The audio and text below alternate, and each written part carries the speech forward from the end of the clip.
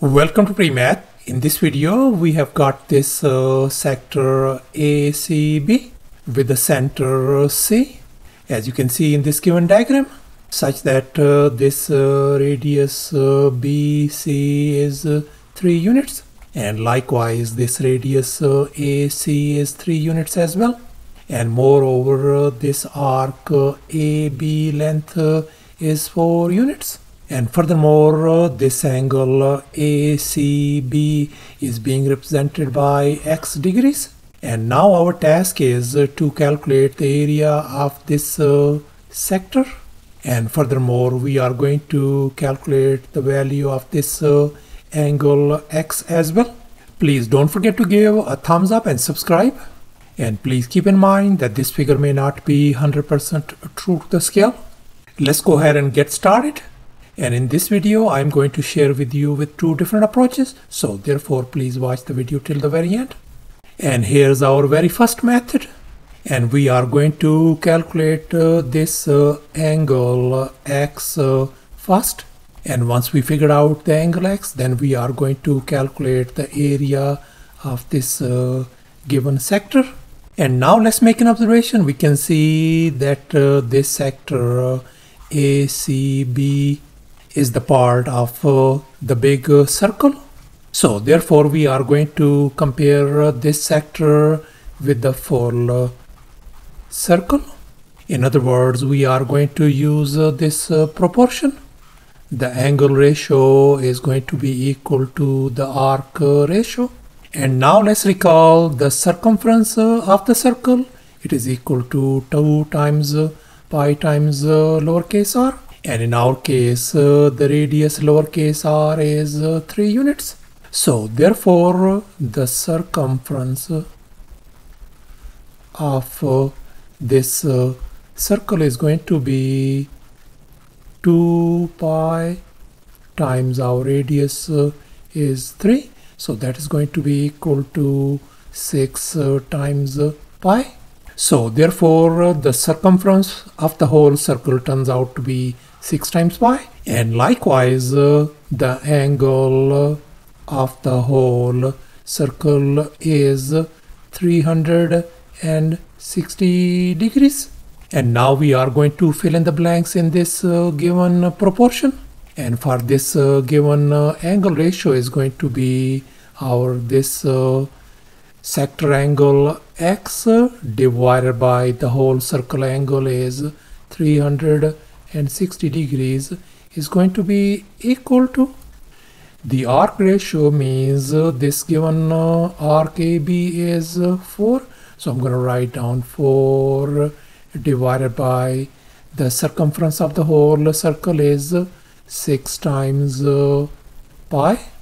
And now I'm going to multiply both sides by 360, and I'm going to multiply 360 on the right hand side as well to isolate x.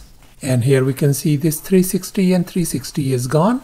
So therefore x is going to be equal to, when we simplify and multiply the right hand side, that is going to give us 240 divided by pi.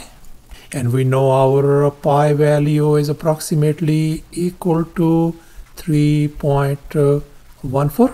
So therefore our angle x value is going to be approximately equal to 76.4 degrees. So thus our angle x value turns out to be approximately equal to 76.4 degrees. And now in this next step, we are going to calculate the area of this sector.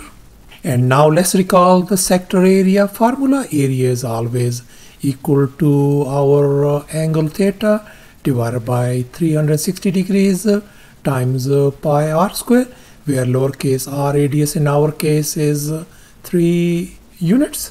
And our angle is approximately equal to 76.4 degrees. And our angle x is also equal to 240 divided by pi. So therefore, for this angle theta, I will be using this value 240 divided by pi, and our lowercase r value as 3. Let's go ahead and fill in the blanks. So we got our angle is 240 divided by pi. So I'm going to write down 240 divided by pi divided by 360 degrees times, and then pi, and then our radius is 3 whole square. And now let's simplify furthermore. This whole thing could be written as 240 divided by 360 times pi times, and this is going to be written as 9 times pi. And here we can see this pi, and pi is gone, and we can see this 240 divided by 360 reduces to 2/3. So therefore we can write equals to 2/3 times 9. So therefore this sector area is going to be equal to 6 square units. So thus the sector area turns out to be 6 square units, and the angle is approximately equal to 76.4 degrees by using the very first method. And now let me share with you the second method as well. And in this method we don't need to calculate this angle x first. So therefore we are going to disregard this angle x. And here in our case our arc length is 4. So therefore I'm going to call this one arc length. And our radius BC is 3 units. So I'm going to call this one our radius. And we are going to use this very simple formula this time. And the formula is the area of this sector is going to be equal to arc length divided by 2 times the radius.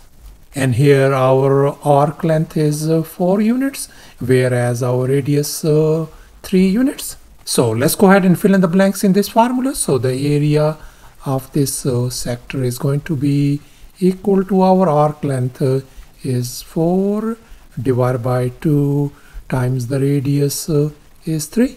And if we multiply and simplify, that is going to give us 6 square units, the area of this sector. So thus the sector area turns out to be 6 square units as well by using this second method. And that's our final answer. Thanks for watching, and please don't forget to subscribe to my channel for more exciting videos. Bye.